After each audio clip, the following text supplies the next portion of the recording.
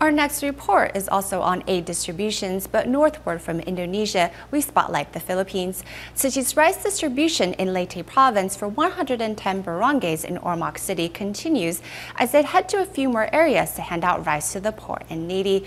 During these rice distributions, volunteers young and old contributed their strength in whichever way they could, while the recipients gave back to show their appreciation by bringing in donations saved in plastic bottles.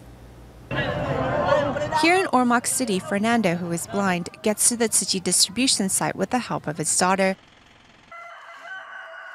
After receiving their aid items, the pair walks back to the small wooden dwelling they call home. While I'm still alive, I will strive to send my daughter to school, because if a person doesn't finish their studies, they will have a hard life.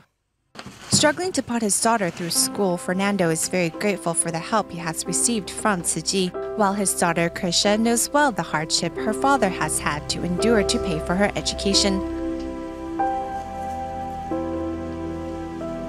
I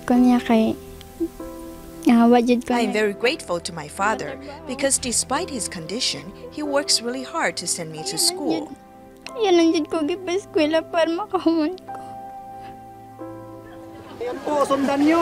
Though it may not seem like much to some, for these impoverished residents, a 20-kilogram bag of rice is a hard-to-come-by gift. During the distributions, locals young and old pitched in to help the elderly carry the heavy items home. I'm happy because the poor also gave within their means. This is the first time that I saw so many recipients give back to Tzu Chi, and I'm glad I was here to help them donate their love. Even Dimo Crito, a retired preacher, is happy that he can be of service to Tzu Chi. We must also help from the heart so that one who receives our help will learn that when they give, it must also come from the heart. Another volunteer who is glad to make good use of his time while he's in between jobs is Nestor Villarmina.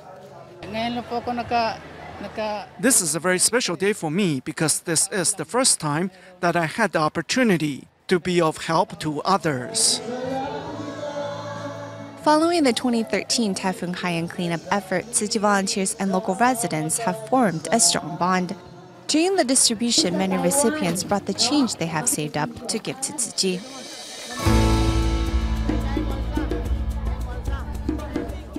As the rice distribution continues in more barangays in Ormoc, volunteers hope the love from Taiwan also serves as seeds of love and spreads to more Filipinos.